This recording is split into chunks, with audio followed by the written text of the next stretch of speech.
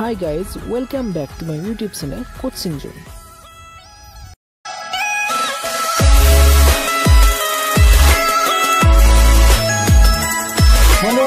আজি তোমালোকৰ ওচৰলৈ আগবঢ়াই লৈছো অতি গুৰুত্বপূৰ্ণ ভিডিও আৰু আমি এই ভিডিওটো জানিবলৈ চেষ্টা কৰিম আজিৰ দিনটো এটা গুৰুত্বপূৰ্ণ খবৰ অৰ্থাৎ জকালিতে প্ৰকাশ পোৱা এটা খবৰ যত আমাৰ শিক্ষামন্ত্ৰী ডাঙৰীয়া ৰনোজ পেগু ডাঙৰীয়াই কৈছিল যে আমাৰ এই বছৰ অৰ্থাৎ 2021 বৰ্ষৰ সেপ্টেম্বৰ শেষৰ ফালে বা অক্টোবৰত কি কৰিব টেট অৰ্থাৎ টিচাৰ এলিজিবিলিটি টেষ্ট অনুষ্ঠিত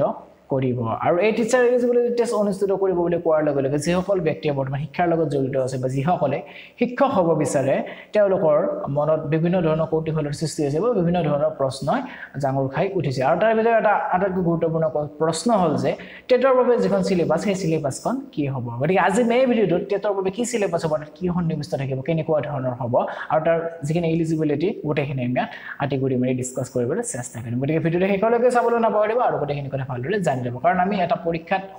বহিবলৈ হলে প্ৰথমতে আমি পৰীক্ষাটোৰ বিষয়ে ভালদৰে জানিব লাগিব গতিকে প্ৰথমতে আমি সকলোৱে জানো যে আমাৰ টেট অনুষ্ঠিত কৰা মানে আমাক শিক্ষক নিযুক্তি দিয়াই টেট অনুষ্ঠিত কৰাৰ মেইন উদ্দেশ্য নহয় আমি কেৱল এইটো পৰীক্ষাৰ জৰিয়তে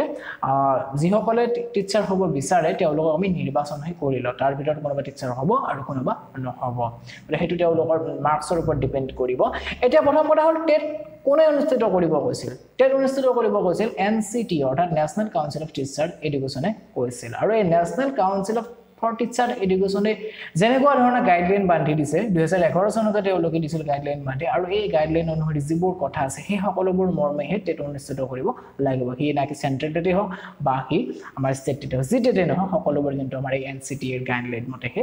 হ'ব প্ৰথম কথা আমাৰ আজিৰ এই টপিকটোৰ বাবে আমাৰ যিখন সিলেবাসৰ প্ৰথম বাৰটাখিনি কথা ক'ম তাৰ বাবে আমি ডাইৰেক্টলি আমি NCTE অৰ্থাৎ আমি নেশনাল কাউন্সিল ফৰ টিচাৰ এডুকেশ্যনৰ এটা আমাৰ কি আছে সাবজেক্ট এটা আছে যে guideline for conducting teacher eligibility test অৰ্থাৎ TET under the write off children two free and compulsory education act RT যাক কোৱা হয় 2009 অৰ্থাৎ আমাৰ যেটো আমাৰ সামগ্ৰিক শিক্ষাৰ যেটো আমাৰ ৰাইট টু এডুকেশ্যন বুলি ক'লে আমাৰ শিক্ষাৰ অধিকাৰ যেটো আইন আছিল 2009 সেই মৰ্মে আমাৰ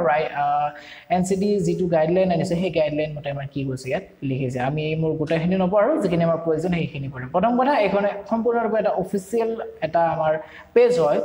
যত আমাৰ বিভিন্ন অথৰিটিৰ সিগনেচাৰ ইয়াত আছে ইয়াত আমাৰ প্ৰথমতে আমি ইয়াত জানিবলগীয়া কথা আছে যে It is a guideline for conducting teacher eligibility test. Ebor amak nelage amar main topic khine ami yat janiboloi chesta korim.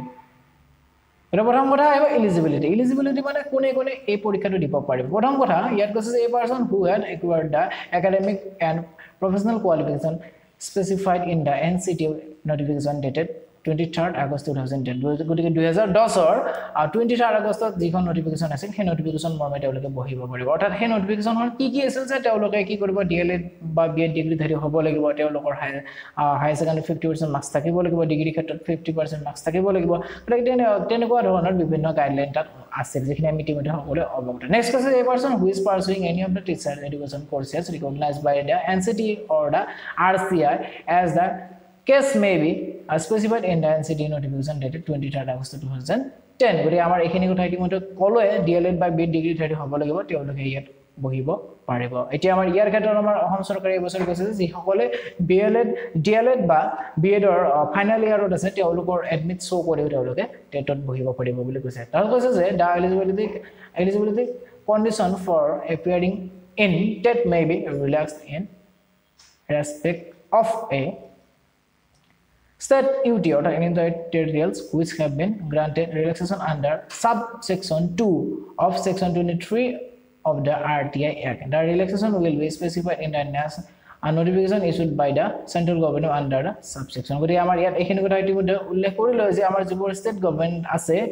তেওঁলোকৰ সুবিধা অনুসৰি কিছু ৰিলেক্সেশন দিব পাৰে যেটো ইতিমধ্যে দিলে যে যিসকলে ফাইনাল ইয়াৰত আছে বিএড হক ডিএলএড হক তেওঁলোকে ইয়াত বহিব পাৰিব বুলি কৈছে গতিকে structure and content for TET অথবা স্ট্ৰাকচাৰ আৰু কন্টেন্ট কি থাকিব সেইখিনি বিষয়ে আমি ইয়াত থুলমূলকৈ ভালকৈ জানিম প্ৰথম কথা আমি সকলোৱে জানো যে আমাৰ টেটটো কি হয় এটা মাল্টিপল চইচ কুৱেশ্যন অথবা MCQ টাইপৰ পৰীক্ষা হয় নেক্সট আমাৰ ইয়াত দুখন পেপাৰ থাকে দুখন পেপাৰ আমাৰ পেপাৰ 1 আৰু পেপাৰ 2 পেপাৰ 1 হল আমাৰ প্ৰাইমাৰী লেভেলৰ অৰ্থাৎ ক্লাস 1 to 5 আৰু আমাৰ পেপাৰ 2 হ'ব আমাৰ আপাৰ লেভেলৰ আপাৰ প্ৰাইমাৰী অৰ্থাৎ ক্লাছ 6 ৰ পৰা ক্লাছ 8 লৈকে গতিকে ইয়াত দুখন পেপাৰ হয় আৰু এই দুখন পেপাৰৰ যিখন সিলেবাস এই সিলেবাস দুখন আমাৰ যেটো NCTA ৰ গাইডলাইন এই গাইডলাইন অনুসৰি হ'ব লাগিব তাত কোনো ধৰণৰ অন্যান্য সন্নিবিষ্ট থাকিব নোৱাৰে আমি ইতিমধ্যে যিবোৰ টেট পৰীক্ষা দি আছে চেন্ট্ৰেল টেটে হওক বা ষ্টেট টেটে হওক বা অন্যান্য ষ্টেট সমূহে যিবোৰ টেট পাতে সেই সকলোবোৰতে এই কেইখন যিখন আমাৰ ষ্ট্ৰাকচাৰ সিলেবাস এই সিলেবাস কিখনে ফলো কৰিব লাগিব তাত কোনো অন্যান্য একো ফলো কৰিব নোৱাৰে তাৰ প্ৰথমতে আমাৰ ইয়াত যদি আমাৰ পেপাৰ 1 ৰ কথা কওঁ অৰ্থাৎ ক্লাছ 1 টু ক্লাছ 5 ৰ কথা কওঁ তাত আমাৰ টোটাল 150 কোৱেশ্চন থাকিব আৰু 150 কোৱেশ্চনৰ বাবে সময় থাকিব 150 মিনিটছ অৰ্থাৎ 1.5 আৱাৰ গতিকে আমাৰ কিমান সময় থাকিব বুলি কৈছে ইয়াত আমাৰ ইয়াত 1.5 ঘণ্টা লাগিছে এইটো 2 ঘণ্টা আৰু ঘণ্টা হ'ব আমাৰ অৰ্থাৎ 2 ঘণ্টা 30 মিনিট অৰ্থাৎ 150 টা কোৱেশ্চন 150 মিনিট সময় থাকিব গতিকে তাত আমাৰ চাইল্ড ডেভেলপমেন্ট এণ্ড পেডাগজি ইয়াৰ বাবে আমাৰ 30 টা কোৱেশ্চন থাকিব MCQ টাইপৰ আৰু তাৰ বাবে 30 মাৰ্কছ থাকিব ঠিক তেনেকৈ language অনৰ 30 question 30 marks language 2 30 question 30 marks mathematics 30 question 30 marks আৰু এনভাইৰনমেন্টাল ষ্টাডি 30 কোৱেশ্চন 30 মাৰ্কছ এটা কথাটো হ'ল কি ল্যাঙ্গুৱেজ অনৰ ল্যাঙ্গুৱেজ 2 কি হ'ব আমাৰ প্ৰথম কথা আমাৰ অসমৰ ক্ষেত্ৰত বিশেষকৈ আমাৰ ল্যাঙ্গুৱেজ 1 ইয়াত অসমীয়াই হ'ব তাৰ উপৰি কিছুমান আমাৰ বড়ো বা আমাৰ বিভিন্ন ধৰণৰ মণিপুৰী ভাষা এনেকুৱা ধৰণৰ ভাষা এবাৰ সন্নিবিষ্ট কৰিব বুলি আমাৰ যিটো আমাৰ এডুকেশ্যন মিনিষ্টাৰ ৰমেশ বেগডংগৰী আছে তেওঁলোকে ইতিমধ্যে উল্লেখ কৰিছে গতিকে আমাৰ এই ক্ষেত্ৰত এতিয়া আমাৰ ফাৰ্স্ট ল্যাঙ্গুৱেজ সেইবোৰ ইয়াত থাকিব ঠিক তেনেকৈ সেকেন্ড ল্যাঙ্গুৱেজ আমাৰ ইংলিছ হ'ব মানে এইখিনি হ'ব আমাৰ ল্যাঙ্গুৱেজৰ ক্ষেত্ৰত তাৰপিছত আমাৰ ইয়াত কৈছে যে নেচাৰেল ষ্ট্ৰাকচাৰ অফ কোৱেশ্চন যে নেচাৰেল ষ্ট্ৰাকচাৰ কোৱেশ্চন কেনেকুৱা হ'ব গতিকে ইয়াত আমাৰ এই গোটেইখিনি কথা আটিগুৰি মাৰি আমি ইয়াত কৈছো যে প্ৰথম কথা আমাৰ চাইল্ড ডেভেলপমেন্ট পেডাগজি আমাৰ কি হ'ব বুলি কৈছে 6 to 11 ইয়াৰ্ছৰ বাবে চিলড্ৰেনৰ বাবে যিখিনি প্ৰয়োজন সেইখিনি ইয়াত লাগিব ঠিক তেনেকুৱা ধৰণৰ অন্যান্য আমাৰ ল্যাঙ্গুৱেজ আৰু লংগেজটোৰ কথা কৈছে যে the test item for language on will focus on the profession related to the medium of instruction গলি medium of instruction যেটো হয় প্ৰায় হেতুই হ'ব ধৰা হ'ল আমাৰ অসমীয়া এটা